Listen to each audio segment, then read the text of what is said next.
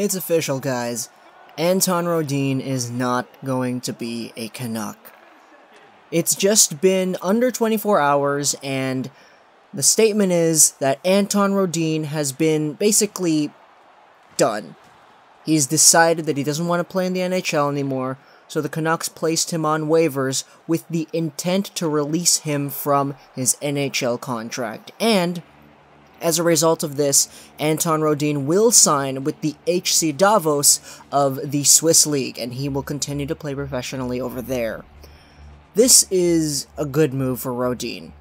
Personally, I believe that his talent was wasted here, and he did have talent. His last season playing in the Swedish Hockey League, he had 37 points in 33 games. He was the MVP. He was the captain of the Brynäs IF. He had a really good run over there in the Swedish Hockey League. And he was on pace, I believe, for breaking the Swedish Hockey League scoring record. It's just that he didn't break it because, well, he got injured. And then he came over to Vancouver again because everyone was hyped because he was a good player. He was the SHL MVP, and he came back to Vancouver because we still had his rights. And he was injured again. And then the next season rolled around, and, well, he was injured. In total, in the 2016-17 NHL-AHL season, he played 6 games. 3 Canucks games, 3 Comets games. This season, in the 17-18 Comets season, he's played 7 games, and he's had 2 points in those 7 games for the Comets. Anton Rodin was never a player who was bad. He was just placed in a matter of unfortunate circumstances, and it never got better for him from there. Now, Rodin, he will be signing with the HC Davos of the Swiss League, and the intent is for him to play there.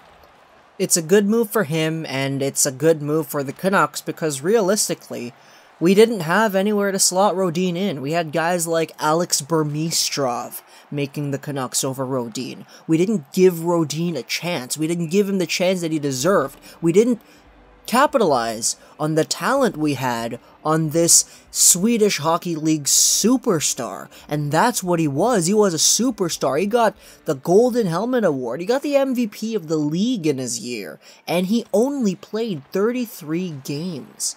He was on pace for breaking the Swedish Hockey League record that year. And in terms of point per game, he was first in that category by a long shot. He had 1.12 points per game, 37 in 33 games, and he won the SHL MVP award that year. So, if a guy who plays not even 40 games, the whole season was 50 games, he played 33, and he got the MVP in that year, he was supposed to be a big deal, and he was a big deal when he came over here. But it wasn't the story you got when you watched his numbers for the Canucks, because, well, he only played 11 games ever since coming over from the Swedish Hockey League. And you could say it's all due to surgeries, and it's all due to injuries, and part of that is true as well. But the fact remains that we still did not capitalize on Anton Rodin as much as we could have, because he wasn't injured the entire time. He was injured for a long span of time, but not the entire time. And the times that he wasn't injured, he still did not capitalize on that. We didn't play him, he was scratched, he's only had such little points in the American leagues compared to his success in the SHL recently, and it's unfortunate. And this move for him going back to Europe, it makes sense. Because Anton Rodin legitimately has talent to play hockey. He's a 27-year-old, which means that he's supposed to be in his prime years now. And this is the moment in time where he's going to start making money. Because he's got talent, and he's going to be playing over there in Europe. And the European teams, just because you don't succeed at the American-style game does not mean that you're not capable of succeeding in Europe. And Anton Rodin is an example of that because he has succeeded in Europe.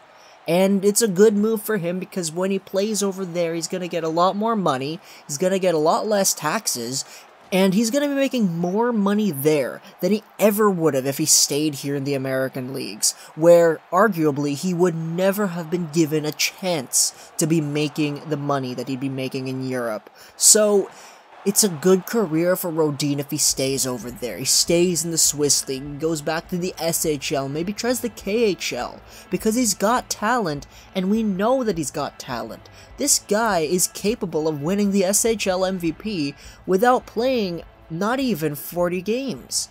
And it's unfortunate.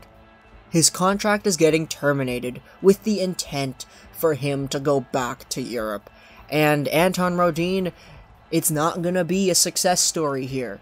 It's going to be a success story for Anton Rodin personally, because it's going to be a story about this guy having success in Europe, coming over to play the North American game, not being given an opportunity, having guys like Burmistrov make the team over him, and fighting his way to go back to Europe, where he can truly play the best hockey that he is capable of. And who knows, he might win a few more MVP league awards, but it's certainly not going to be in the NHL, because if Anton Rodin ever plays in the NHL, it won't be for the Canucks. It'll probably be a few years down the line where he's more of an established player, and I believe the chances of that are fairly low.